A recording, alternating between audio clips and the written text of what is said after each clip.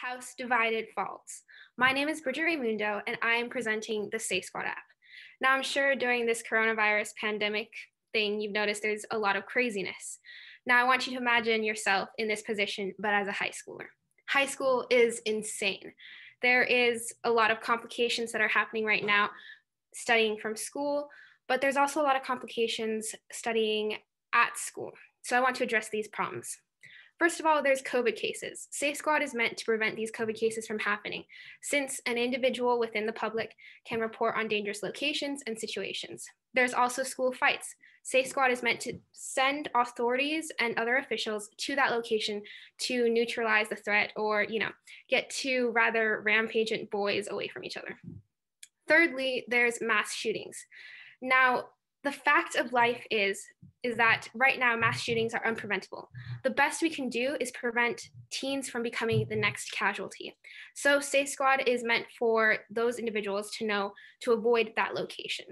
For students without phones, we want to distribute QR patches. These QR patches can be scanned so that we know the location of the student and we can be assured that they are out of the way of an emergency, say a fire, but also trace COVID cases. So in conclusion, high school is crazy, but also if you can imagine a better future, one where it's not just every man for himself, then try SafeSquad. Thank you. Yay. I feel like I need the drum and the cymbal, Bridget. You nailed it. Thanks. Great pitch. Shannon?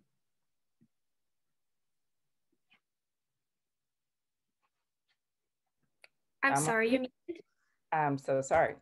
Wonderful job. And I was saying it's so important for students to feel safe, high school students as well. And I love that you've created an app around that.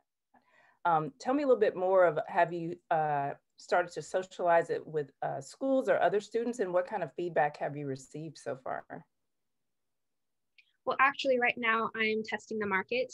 In the Granite District, they're using the Healthy Together app to track COVID cases. And there are also a few much more less noticed apps for mass shootings, but I want to combine a lot of the most dangerous situations into one app so that it's more commonly used. Wonderful, thank you. Wonderful idea.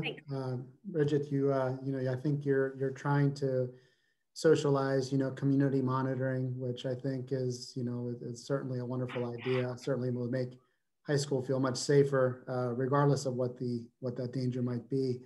Have you thought about the potential of integration with other social media platforms for easier communication through that platform, through SafeSquad?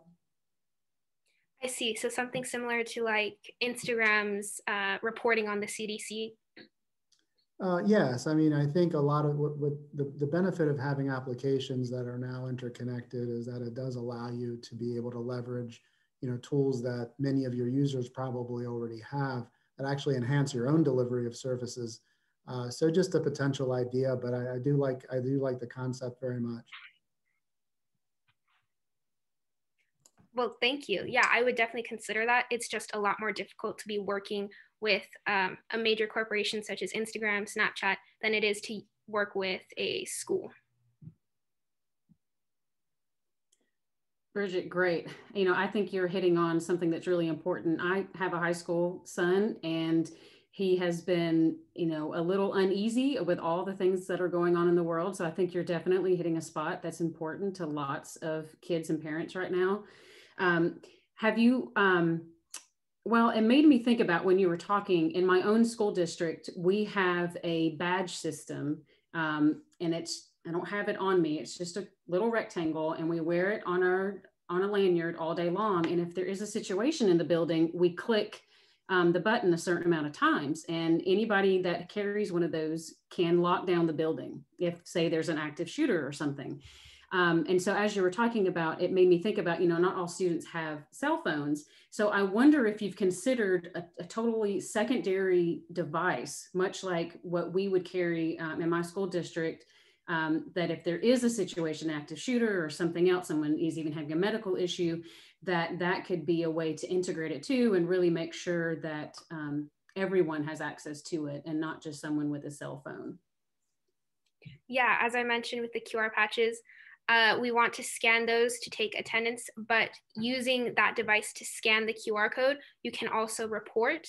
So I'm thinking there should only be one per classroom, since there's already enough students within a classroom to report on a dangerous situation. Great, keep up the good work. Definitely. Thanks. Excellent work, Bridget. Look forward to hearing how that app idea progresses. And y'all on the back end, she's done a lot of work, a lot of market research, and has developed this idea and taken it really far. So look forward to seeing the next steps.